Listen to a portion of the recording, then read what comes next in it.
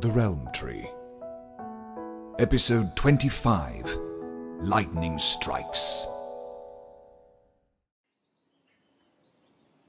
Well, I'm glad I decided to take the initiative to find you all myself.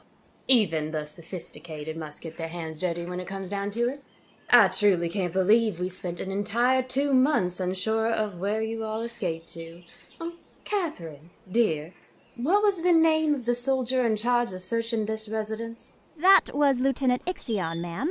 He was advised to search the Demeter residence with prejudice, but it seems he still fell short. I can move for his termination. Termination? No. That's a waste. I'll ask Kent to put him on the front lines.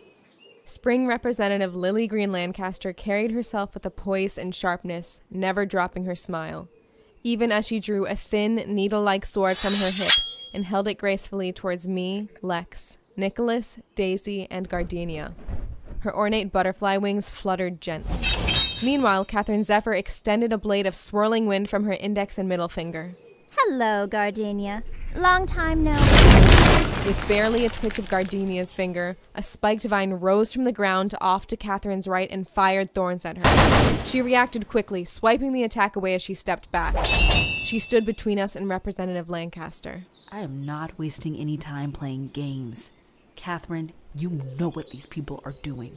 I don't care how strong you are, you're outnumbered 2 to 5. We have reinforcements coming. Within the hour, the Demeter household will be reduced to rubble. If you mess with my folks, then I'm gonna kick your ass so bad your whole family's gonna feel it! Personally, I think this is just a dash of extra motivation for us to take you out quickly. You've made enemies with the wrong fairies. You kids think you can stand up to a member of the Council of 6? We didn't receive these titles for just looking pretty. Nicholas and I locked eyes, and I could tell we were thinking the same thing. The moment we had the opportunity, someone needed to get to the Demeter house and tell the others. Oh, little Cristelles, pay attention when other fairies are speaking. If you're thinking of setting off a flare for help, you're just gonna help our soldiers find you faster. She slid a finger along the edge of her weapon. I just barely noticed the texture of a drop of clear liquid on its tip. From what I've been told, you're all good at keeping your distance. But what of the others? I think you're just afraid of our allies getting here before yours do. And we have some very quick fairies on our side. Your defeat will be simple mathematics. Clever. Brains truly do run in the family. However, let's up the stakes a little bit, shall we? Representative Lancaster went to fix her hair. I saw something glint on her finger. My brother's fists clenched. How do you have that? It can't be.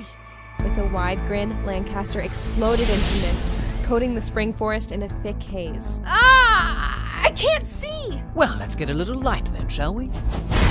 Lex twirled his hands and a dozen flaming birds were summoned around us. Not total illumination in this fog, but their fire could keep the pointy end of her sword away from us. Good thinking, Lex. They're not attacking yet. Keep your guard up. Hey, Nadine. Nicholas. You alright? Huh? Yeah. I think there might be some type of poison on her sword. If this mist is her jewel power, then the liquid on her weapon is something else. Nadine. Yes? She had our mom's ring. What? The blue ring. With the little holes in it. Nadine. Nicholas.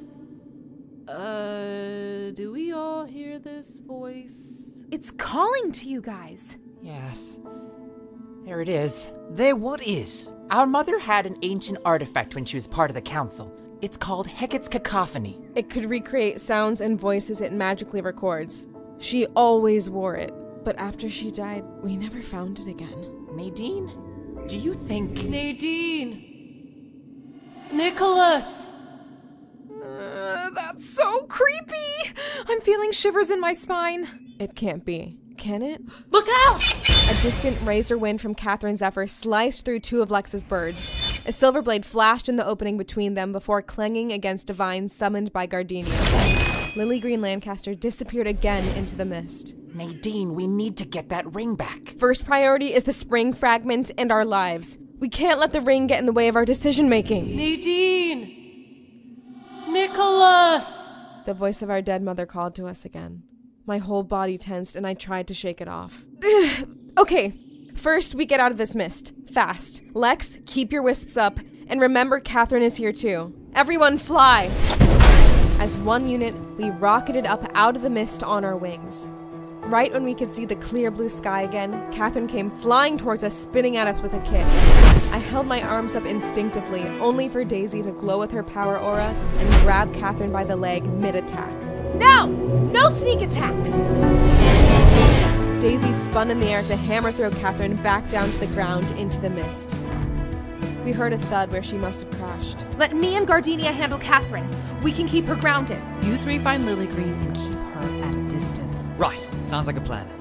Good luck to both of you. Daisy and Gardenia flew right for the sound of Katherine hitting the forest floor. They vanished from sight as well.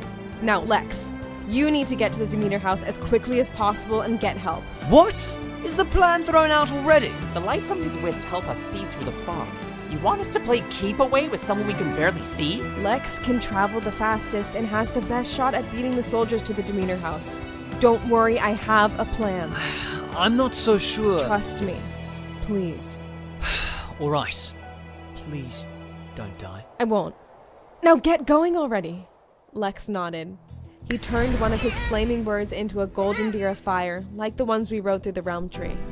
He fluttered to mount it, then the rest of his fiery birds went to surround me and Nicholas. Keep them safe now. Yeah! Atop his flying deer, Lex rode towards the Demeter house faster than most fairies could fly.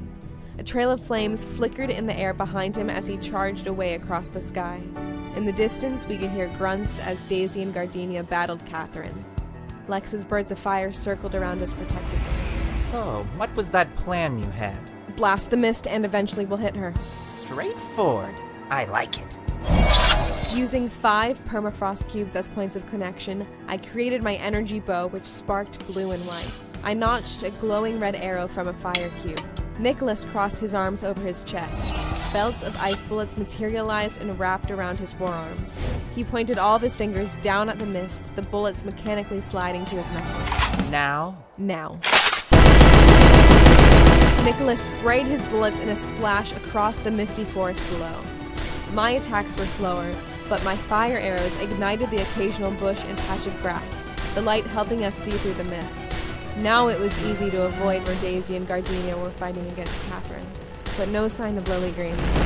If her mist form is incorporeal, then we might not be able to hit her. That's fine. We just keep her on the defensive until Daisy and Gardenia can take out Katherine. Then it's 4-1 until everyone else gets here. Katherine's at Mercury's level in combat last I checked. Will it really be that easy? It's our best shot right now. Fair. Ah!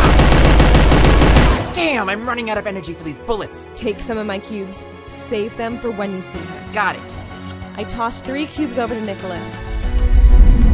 In the moment of quiet, the mist started to change shape. It receded into one spot beneath our feet. What's it doing? Look out! The mist rushed upwards at us as a pillar of fog. On the ground below, I briefly saw Daisy, Gardenia, and Katherine look up from their brawl before the mist engulfed Nick and I. Concentrated just at us, the fog was thick and dense. Lex's birds could barely provide any sight through it. I took out an extinguisher cube and doused Lex's wisps. I grabbed Nicholas by the hand and pulled him quietly through the fog, hoping he understood the meaning. With the light from the birds gone, maybe she wouldn't be able to find us. We just had to keep quiet until we could get out. Nadine. Little Nick. I love you. Don't you dare! Nicholas, no! I turned to look at my brother, and I saw Lilygreen Lancaster appear on her butterfly wings, manifesting from the mist behind him.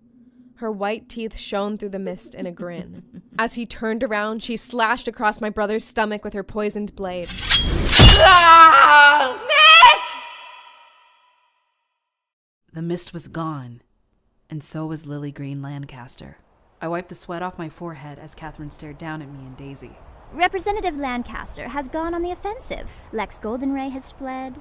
Your friends are not long for this world. Let's see if I can finish you off on my own. Katherine, I spent so much time trying to convince everyone you have a heart under all those fancy soldier buttons.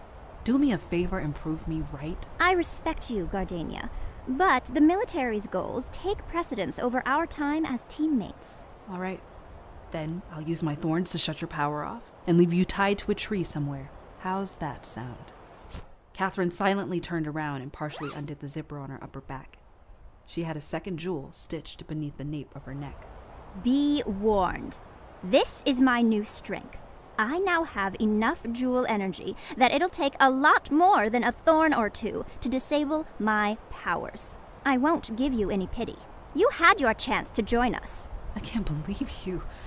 You accepted the jewel of a dead fairy into your body. You're a real jerk, Katherine. It's too bad after all that they couldn't graft a personality onto you, too. That's funny. I'll make it the last joke you ever tell. With a blade of wind on each hand, Katherine flew at us. I created a bramble wall, which she dodged around by changing her flight path with a puff of wind from her mouth. Back me up! Power pulse! With Daisy's aura flowing into me, I grabbed Katherine by the wrist as she moved in to slash at us. The razor air whirling around her arm started to cut my hands as I held her back. Daisy's green energy surrounding me made me strong enough to hold her back and slowly heal some of the slashes, but they couldn't stop all the bleeding. Too soft to counterattack? Or too weak? Katherine kicked off my stomach, flipping mid-air while I stumbled. She tucked her legs into her chest before kicking a short-range blast of wind at me with both feet, propelling herself away. It hit me square in the right arm, causing it to bend out of place and crack. Ah! Get back here! Gardenia, that sounded like a break. Let me take the lead. No. She outranges your punches and she's faster than you. Keep giving your pulse to me and I'll keep her at a distance. Raising my one uninjured arm, I created an obstacle course of twisting brown vines, roots, and thorns between us and Katherine.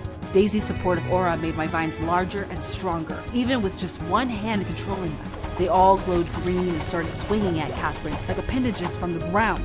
With bursts of speed, she dodged around them. As she kicked off the ground to fly at me, I erected a bramble wall in front of us. She landed on the other side and stared us down through the gaps between the roots and vines. You're just delaying the inevitable. Stop wasting my time. Maybe I'm just waiting until you're in the right spot. Bramble burst! I snapped my fingers. Before Katherine could react, dozens of brambles behind her exploded into a burst of thorns. They found their marks in the back of her neck, shoulders, and forearms. Was that enough thorns for you, little Miss Two Jewels? The swirling blades of wind around Katherine's hands began to dissipate, the anti-magic effects of my powers taking hold. Before I could drop the bramble wall, she flew off. I quickly wrapped my scarf around my broken arm as a sling. I'll try to catch her. You go help the others. We can fix up my arm when I'm back. Got it! I flew after Katherine as Daisy bolted for the pillar of mist in the distance. Nicholas! Come on, wake up! I shook my brother on the ground, his glasses bent out of shape. I had managed to slow his fall by diving to grab his arm, but couldn't stop us from crashing into the forest floor. Lying against a log with a red slash across his stomach, he was still breathing, but he was going into a cold sweat. First, I placed a wind cube in my sleeve in case Lilygreen tried to sneak up on us. Then I took a cube of ointment from my pouch and rubbed it in as quickly as possible. Come on, Nick, work with me here. This anti-venom is just made for snake bites. It'll only be enough if your body fights it. Nadine? You're up. I'm so... Look out! I spun around to see Lilygreen and pointed the wind cube at her. Release! The blast of wind hit her in the stomach, knocking her back before she could slice me too. You saw me coming, didn't you? Not saw, guessed. You're sneaky, but you're predictable. I stood up slowly, holding my bow ready and standing over Nicholas. Now, tell me, why do you have my mother's ring? I thought it would compliment my eyes. Answer me! I launched a fire arrow at her legs, and she dodged by turning into mist. Before dissipating into energy, the arrow hit a patch of grass which caught fire. I threw a gas cube over to it. Release! The explosion rocked the area. Even Lilygreen in her mist form was blown to the side and skidded on the ground as she reappeared, slowing herself with a decisive flap of her wings. I ran towards her and notched another arrow, this one made from lightning. I took aim. Nadine. What? Lex? I spun around and only saw my brother on the ground behind me. Fooled you. I felt a kick to my back as Lilygreen knocked me to the floor. I rolled over and she quickly pointed her blade to my throat, stopping me from grabbing my pouch or bow. She put a heel on my stomach and showed off my mom's ring proudly. You're a smart girl, Nadine. I'm a little disappointed you're only just putting the pieces together. Yes, I killed your mother. Appeared in your humble home and got it done. I use the same poison that I keep on this blade, the same poison I used on your brother. Nothing personal. She was just a little too righteous, and a little too close to finding us out. Lilygreen stepped harder on me, but her eyes remained locked on mine. Around her neck, I could see the green fragment of the spring crystal in a necklace that matched Professor Doherty's. It's a fun toy, isn't it? I have a little observation, by the way. Your brother was most agitated hearing his mother's voice, and your little heart jumped in your chest when you heard the Goldenray child. I suppose that makes him a mama's boy, and you a lovesick little teenager. Nadine! Hang on! Huh. Your little spring friend is coming this way. I'll make this quick. She drew her sword back to stab my neck. Hey! Her eyes went to my brother on the ground. He was sitting up against the log, breathing heavily with his arm outstretched, fumbling with something. In Lilygreen's moment of distraction, I dodged around her sword to yank the necklace off her neck. Ah! You impudent little... Nicholas had loaded the lightning cube I gave him into the ice launcher on his finger. He pointed at Lilygreen. Nobody messes with my sister! From my brother's hand, a bullet of lightning struck Lilygreen in an instant. Electricity surged through her body. I kicked the poison sword away from her. Then 4 regular ice bullets from my brother shot through her leg and arm, causing her to stumble back. I tossed the spring crystal over to Daisy, who ran up next to me. She brandished her aura. With a terrified look in her eyes, Lilygreen Lancaster dissolved into mist, then quickly flew back through the forest, and we were alone. 1 fragment down. Hey, is your brother okay? We both flew over to Nicholas. He was breathing steadily. Daisy, he's been poisoned. I applied an anti-venom, but it might not have been enough. Don't worry. With a shaky hand, Nicholas pointed at several oddly shaped globules of ice on the ground next to him. I make my ice bullets with water from the air and from my own body. So I made as many as possible from the slash across my stomach to force most of the poison out along with the water. How very Cristelle of you. Yeah, shows them not to underestimate us. So you don't need healing? Oh, no, I'll take whatever you can spare, please. I can't stand up right now. On it. Nadine. Yeah? Did you get Mom's ring back? No, but I'm sure we will. All right. Together. As Daisy began infusing my brother with energy, I saw Gardenia fly down towards us with her arm in a makeshift sling. Sorry, all.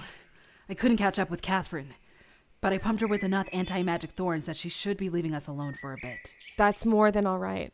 Injuries aside, we came away from this with a crystal fragment. I'll get to healing your arm in a sec, Gardenia. Hey! We all turned to see Professor Doherty, Mercury, Rondell, Lyndon, Hazel, Cedar, Ingrid, Florence, with Lex, up front riding on a flaming deer. I felt my breath catch when I saw him. Hey there! Nicholas! Hazel broke into a run to help her teammate up, splitting into 2 to support him as he stood. I'm fine, don't worry. I'm tougher than I look. Everyone, this is not what I expected coming out here. I need you all to tell me what, in the name of fairy kind, happened here. We were attacked by Katherine and Representative Lancaster on the way back to the house, but it worked out pretty well. Ta-da! Daisy proudly held out the necklace with a green jewel, which matched the icy one around Professor Doherty's collar. I can't believe it. Is that the spring fragment? I think so, but shouldn't you be the one to know that? Yes, pardon me. Perhaps it's more accurate to just say I'm flabbergasted and impressed. Well, this is a good thing, isn't it? We have that one, yours, and now there's only 4 more until we can drop all the barriers. Not the time to celebrate just yet. They alerted the military to our location. We should expect the Demeter house to be swarming with soldiers soon. So what do we do? Fight them off? That's what I was gonna say! If we make a stand here, they'll cleave through our numbers before we even get close to the other council members. As the only ones working to drop the barriers, we all need to stay alive. And once we drop enough of them, we go on the offensive. I looked over to my brother. We both nodded. We should start the plan now. So soon? I thought we were waiting until the equinox when wingless fairies could cross between realms, to take advantage of the confusion at that time of the year. We have 2 fragments. The spring and winter realms aren't adjacent, so dropping those barriers won't do anything. If we want this victory to have any value, we need to get the fragments to the adjacent realms as soon as we can, before they can bolster their forces. They won't surrender until their world completely crumbles. Lilygreen Lancaster lost her weapon, and we have the military rushing towards the area. Splitting up now will force them to divide their soldiers in a panic. And now we have the element of surprise, so we might stand a chance. This might be the only chance we get. Nadine, this is the most decisive I've ever seen you. And I must say, I'm thoroughly impressed. You know what, Lex? I'll take the compliment. Thanks. Well, that's quite refreshing. Thank you as well. By now, we were all looking at Professor Doherty, whose arms were folded thoughtfully. Nadine, Nicholas. It seems like just yesterday you two were entering my classroom for the first time. Eager children with stars in your eyes. You've had to grow up so fast. I truly can see your mother so clearly in both of you. Everyone, listen up. The plan commences now. Gather your belongings as quickly as possible, and let the adults back at the house know they need to get moving as well. I'm the fastest. I can do it. Thank you, Mr. Chase. Since you are likely to be heading into the center of military forces, please take Kai with you as well. Hey, me, Ing, and Cedar were supposed to go after Lilygreen. What should we do now that we got her fragment early? We've located Jonathan Hale at the site of some ruins in the Winter Realm. I'll give you the coordinates, and you see if we can intercept him. At the very least, you could stop him from joining the others. Oh, hell yeah. I was hoping I'd get a chance to clobber him. Let me in on that action. I've got a score to settle. I'll make sure Fair comes with us so we have a chance against the Winter Beast's powers. Hey, what about Talia? Where is the young Miss Wick, exactly? Still training in the Night Realm. Daisy, I can run to get her after I tell everyone at the house. It'll be a detour and I'll need to fly the barrier, but I can do it.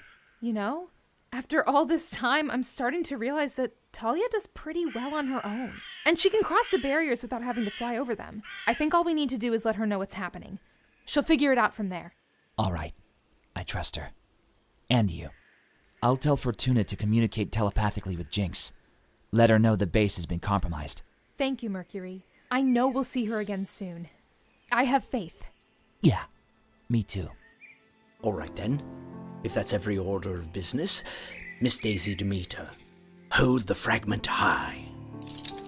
Daisy and Professor Doherty held the matching necklaces above their heads. They glinted in the morning sun. Feel the power of spring coursing from the fragment of the realm crystal into you.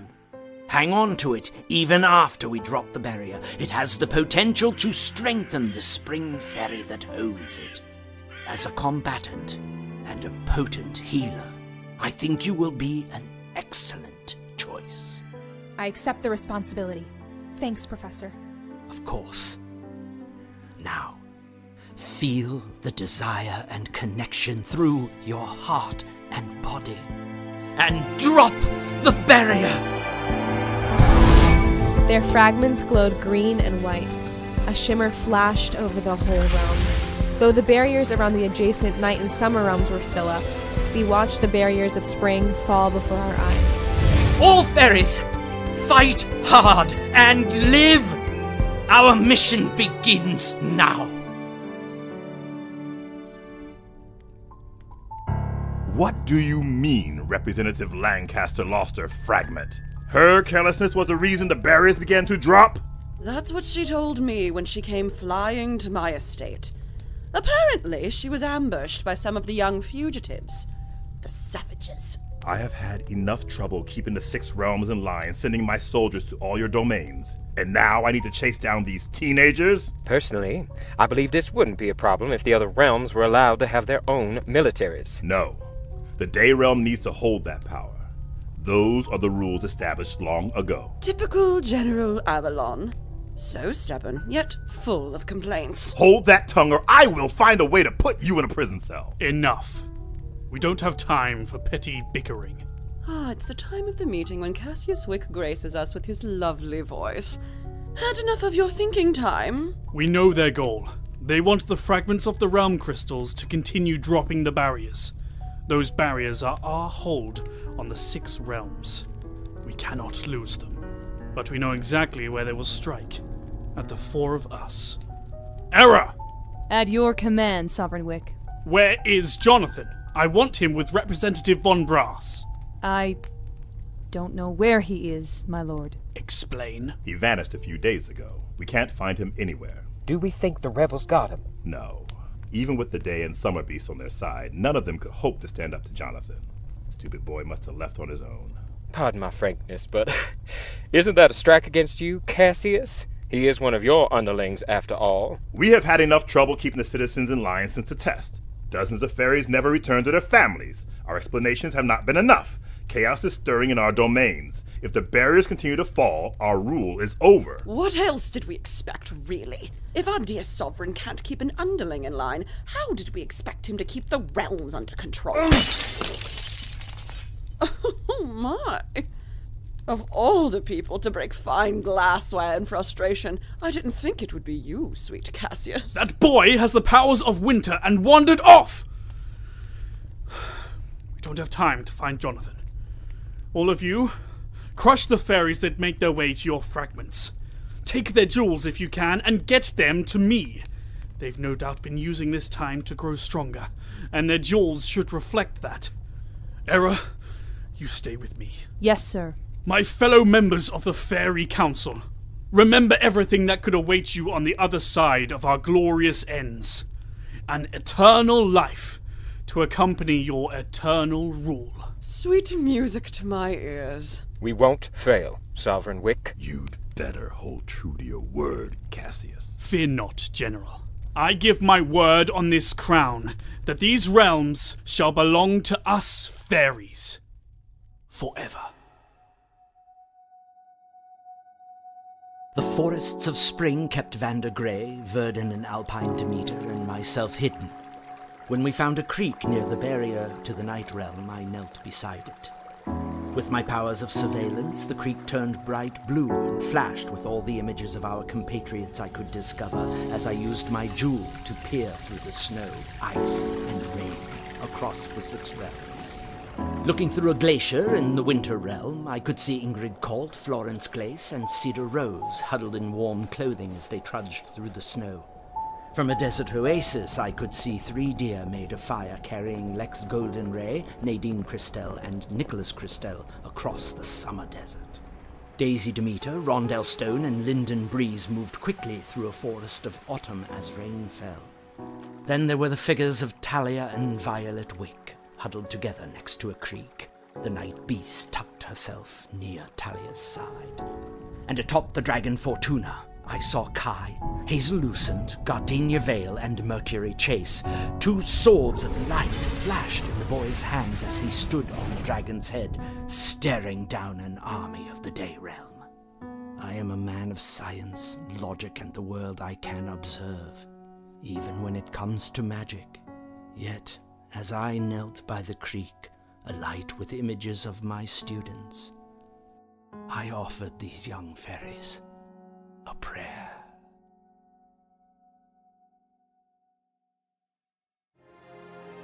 The Realm Tree was created by Jamar Thompson and Julian Hermano, and is performed by voice artists all over the world. To show your support, please visit therealmtree.com and follow our socials. Thank you for listening, and tune in next time for episode 26, Under a Golden Sun.